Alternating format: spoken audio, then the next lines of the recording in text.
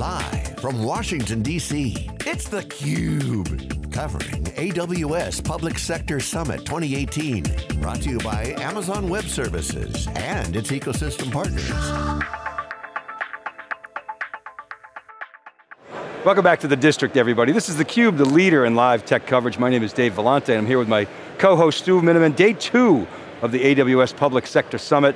We saw Teresa Carlson yesterday, a lot of keynotes. We saw the CIA.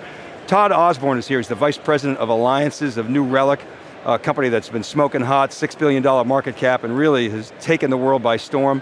He's joined by Scott Drossos, who's the President of Infiniti, who's a public sector consultancy. Gentlemen, welcome to theCUBE, good to see you. Thanks, great to be here. So Todd, you heard me, I mean, really, everybody's talking about New Relic. Stock's been smoking. I read an article recently, it's got to cool off, it's too hot. So why so hot? What's going on? Why the appeal of New Relic? Well, as our CEO, Lou Cerny, has been on a couple times talking to you about, every business is becoming a software business. In the public sector, which we're here representing at the Amazon public sector event, it's the same thing with agencies and all the digital experiences that are happening across all the government, and whether it's education, higher ed, healthcare, any of the DoD or other agencies, there's always some sort of digital experience that folks are having with the citizens that all the agencies and organizations are trying to support. And New Relic's right there at the forefront of every one of those digital experiences. Everyone's running software that's modern software, or shifting to that with modern software, running microservices, running containers, shifting to the cloud. And anyone deploying that type of software needs to have New Relic as part of their engagement to monitor what's happening at the citizen or the customer level, what's going on in the back end on through the infrastructure, and New Relic, whether it's a large enterprise that we're out there like Dunkin' Donuts or Domino's monitoring their applications and their e-commerce sites, or it's an agency in the public sector space, you got to have New Relic as part of those engagements. So Scott, when AWS services first came out, 2006 timeframe, we looked at it and said, okay, this is the future, but as much as it potentially simplifies lives, it brings a lot of new complexities. So Stu and I used to talk about, look, the AWS is awesome, we're big fans, but the ecosystem has to grow.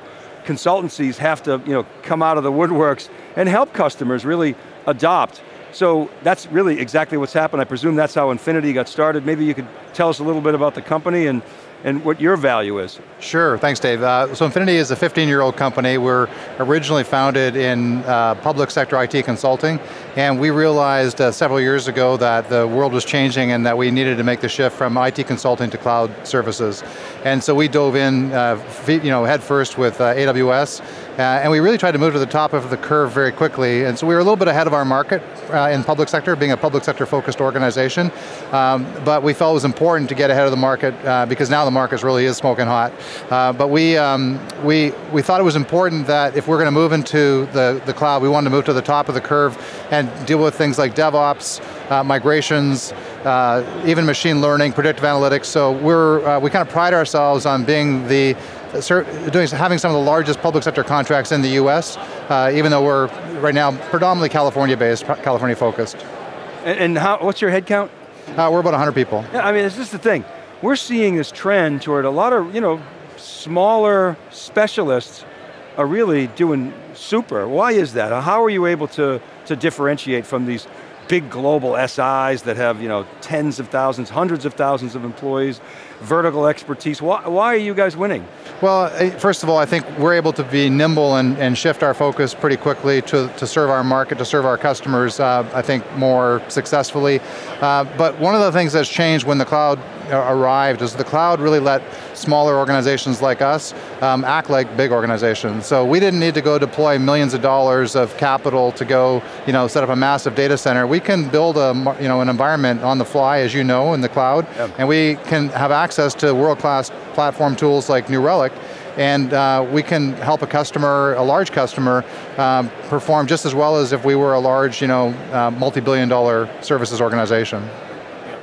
Todd, one of the interesting things to talk to customers about is their journey and where are they, and the cloud migration and how do they do this. I reInvent a year or two ago, I heard there were the 7 or 9 R's as to get there. Anything from the full refactoring and building cool new stuff with serverless and things like that to just the replatforming, lift and shift. Is that a good thing? Isn't that? Maybe walk us through how New Relic with Infiniti, how are you involved in some of those migrations? There's no typical customer, but give us some examples. Yeah, absolutely. So Infiniti, just like many of the integrators that we work with, are all delivering services generally in a couple different areas. One is typically a cloud adoption or cloud migration practice. So working with Amazon, how do we get more and more of customers' workloads shifted to the cloud? Usually those projects are also going on with something in the refactoring world or application space. Usually they're also developing or shifting to some sort of a DevOps practice. And that's also part of our sweet spot, what's happening in the application there. Whether it's on the cloud yet or not, we're going to provide that visibility to that. And then the third piece is there's usually something else happening with that, as I was mentioning before, the customer experience or the citizen experience. So what's the browser impact? What's the user experience on that? What's the, if it's on a mobile app, what's the user experience on there? So while Infiniti's delivering all those services for the clients, New Relic's part of all those services. So our whole model that we're trying to do with all of our partners is embed ourselves into all of those services such that we can help Infiniti be more successful, deliver those projects on time, and really resolve any issues that may come up during those migration issues. Yeah, Scott, I'd love to hear, especially, I know I hear, DevOps talked about a lot in New Relic's customers. Is it pervasive around the agencies and that you work with? And but please do add some color there too. So in the public sector, it's a range of readiness, but we're seeing a real wave building, we believe. We worked with New Relic on a very large DevOps, SysOps, very complex cloud services engagement, largest higher education cloud services engagement in the US. And in that case, just like Todd was referencing, when we implemented the migration of the legacy platform to the cloud, first of all, we had to make choices around refactory, host, re-architect, and so forth. But then when we're managing that environment, and there's millions of users hitting that environment, we need to be able to make sure that we can monitor the application to make sure the application's performing well. And if there's an issue, we want to see the line of code that's causing the problem as quickly as possible so that we can keep the environment up all the time. Even though public sector may not be driven by the same financials as, say, commercial, they still expect to be up all the time. They still want to take advantage of the benefits of the cloud. And so New Relic allows us to do that. But then as we're looking at the user's interface with the application environment, New Relic's browser and mobile, they let us monitor how that experience is going, and we can proactively get at the performance issues there that the application may not tell us as if there's an issue there. And then we can do things like test middleware with synthetics and make sure that the whole environment's working. And then obviously on the infrastructure side, it lets us make sure that we're optimizing the environment for our clients. One of the cool things is, when in the past you'd set up an EC2 instance, you may not see that you don't need as much CPU as you're using, and so you can size that appropriately and allow your environment to still run at a high performance, 100% uptime, but give them the cost efficiencies at the same time. So we use New Relic across the board to help support the entire environment. If we could talk about the marketplace a little bit, generally and then specifically the public sector. So, Scott, I presume you're obviously public sector focused, but are you exclusive to AWS? No, you probably do some other stuff, is that right? Is that fair? Well, we are both AWS and Azure Gold, which is a partner, but we do more of our work in AWS for sure. Okay, so then we'll come back to that. And New Relic, of course, you're a software company. You want everybody to love your software, so if there's a cloud that a customer wants to use, you want your software to be on that cloud. Fair enough? For sure. Okay. And also on-prem. I mean, a lot of our applications we monitor are still on-prem, and there's a tremendous amount of value there, regardless of the I would just add, Infiniti is a trusted advisor. We like to see ourselves as a trusted advisor, so we do feel like we have to be multi-cloud and have an objective perspective. And New Relic is presumably the same way. I mean, let the customers decide. So, sure. And it's a hybrid world, folks. And despite what Amazon wants, it's a hybrid world, and they even recognize that. My question is, there's a lot of discussion in the industry about Amazon as an infrastructure service provider and their lead or relative lead on the competition. it's our sense that there's still a lead there. What's your sense?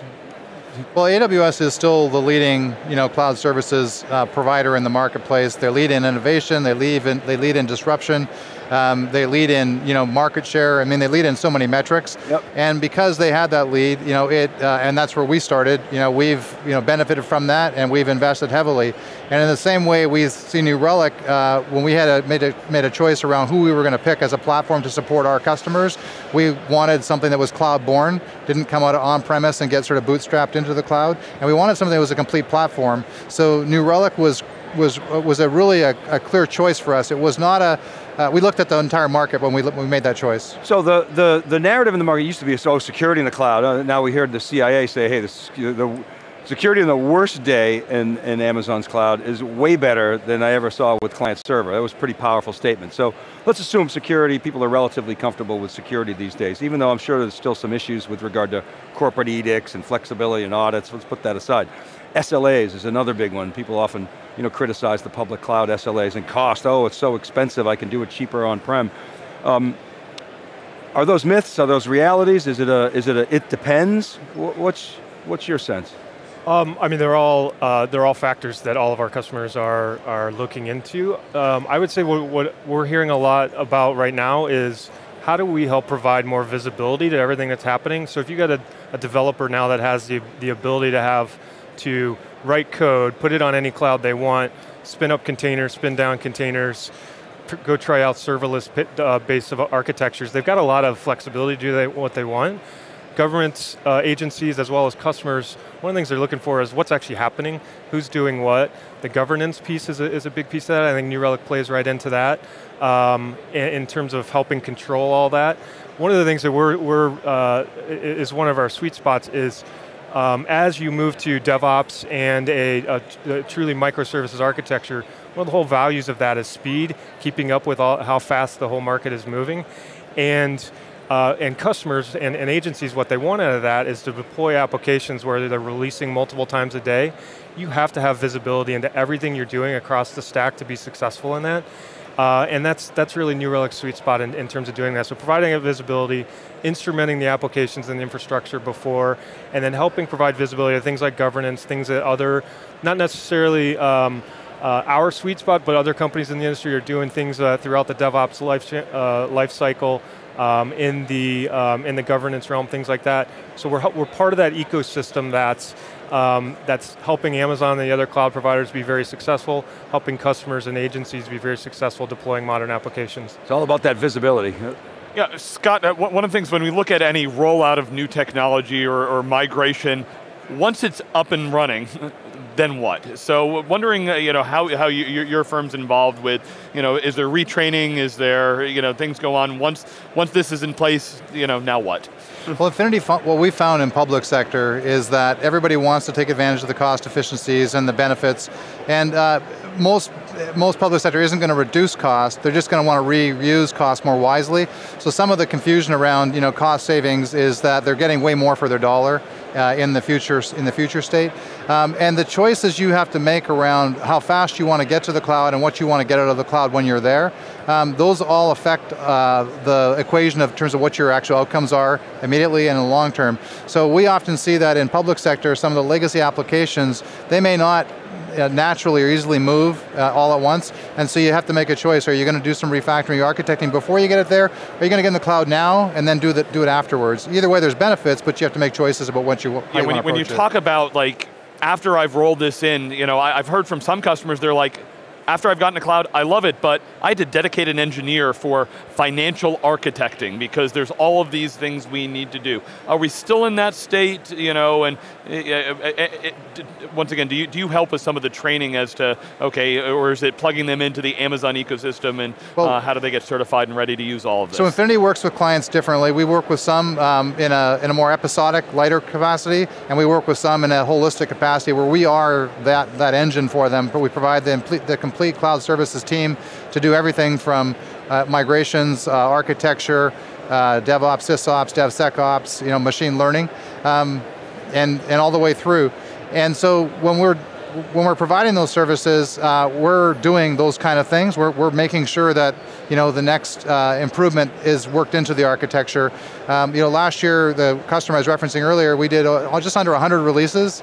So that's 100 releases that we're using the new Relic platform and our architecture, our solution architects rather, to make sure that it's faultless, that the process is efficient, it's effective, it's secure, and that we're driving efficiencies wherever possible. So it really depends on what the customer wants. If the customer wants to own the environment, they may have to go a little slower to account for their learning curve, and we'll help them if that's what they want. But if they want to go faster and they want to take advantage of our expertise, we make that available, and we're happy to do that. We had the former CTO of the NSA on yesterday, who now works for Accenture. And we were asking about sort of, federal versus commercial. Are we sort of still taking learning lessons from commercial and bringing it to federal, or is it because federal has so much interesting, technology around analytics? Does it go the other way? And he said it's funny. When you're on the inside, you think all the innovation is going on outside. Now that I'm on the outside, I say, wow, there's a lot of interesting stuff going on in federal. We heard Teresa yesterday talk about Aurora, she talked about the VMware partnership, so things that were announced a while ago and actually being adopted in commercial coming into federal. So how does it work? Is it more of a two-way than it used to be 20 years ago? And I wonder if you could comment. Yeah, well, from Infiniti's perspective, absolutely. We work with clients to understand the problems and where they want to get to, and then we innovate with them. You're pretty dependent on the subject matter expertise of the organization, and I think our customers like that. They like that they're part of the solution, but then they need the expertise that we bring to create the next generation solution. We just created something in the higher ed space called the College Cloud Architecture Builder, and it was after teaming with a specific college and working in that space for a long time, but we wanted to create a way for colleges to rapidly implement a complete architecture integrated with all the different things, including New Relic, quickly and successfully, and that was done in partnership with them. So we did the work, but we couldn't have done it without them. Todd, you're New Relic, obviously you're a believer, you drink the Kool-Aid every day. Why New Relic relative to the competition? How do you guys differentiate? Pitch me.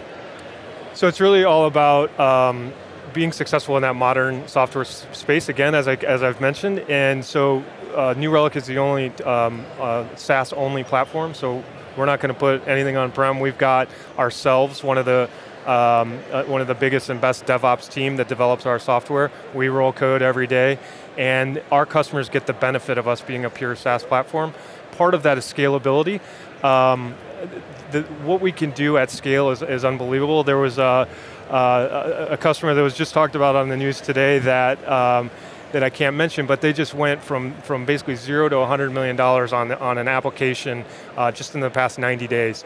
It's one of our customers, and we've scaled, but we have no problem scaling with customers that are doing things like that. And again, the full platform value that we have now, looking at everything from the front end on the browser and mobile applications, through the application, which is core to us, which is where we provide that code level visibility, the ability to trace across all the different microservices that are happening, connected back to that infrastructure. That full platform now provides such tremendous value up and down the stack, but not only to the technology leaders, but also to those folks that are business leaders, chief marketing officers, heads of practices that are at the consultants we work with. All these folks are all getting value out of New Relic. What would that customer who should not be named say about the value contribution of New Relic to that scale? The value is unbelievable. So that's a commercial customer, but their business is taking off like so many of our customers' businesses are at an unbelievable scale. They can't be hamstrung by having to do a server upgrade or having to go back, working with a release of code from a couple weeks ago. They have to be as fast as possible because their business is moving so fast, their agencies are moving so fast that they need a provider that's going to provide that visibility to that as at the speed with which they're moving. Awesome, so you got one more? No, we got to go. So just last question, impressions of AWS Public Sector Summit. I presume you guys, like we did, had a register yesterday. There was some logistic issues, but other than that, maybe you could give us your last word on the summit. Well, Infiniti's very committed to public sector, so we really enjoy coming to the Public Sector Summit. It's great to connect with our partners like New Relic and others, and it's great to see the latest innovations coming out from AWS. Yeah, and I've been to, I don't know, 10 or so summits around the world so far this year. It is unbelievable the excitement and the amount of people that are now excited about what's happening in the cloud adoption world, and Amazon's piece in that, and what's happening here in DC this week is no exception. Yeah, I would second that. I mean, it's been a while since I've been at summits. Stu, you go all the time, and they are just exploding and growing, and this is one of the best that's out there. So, thanks guys for coming on theCUBE. Thanks really so much appreciate Thank you for the you. opportunity. You're welcome. All right, keep it right there, everybody. Stu and I will be back with our next guest after this short break. John Furrier's here. You're watching theCUBE live from AWS Public Sector Summit. We'll be right back.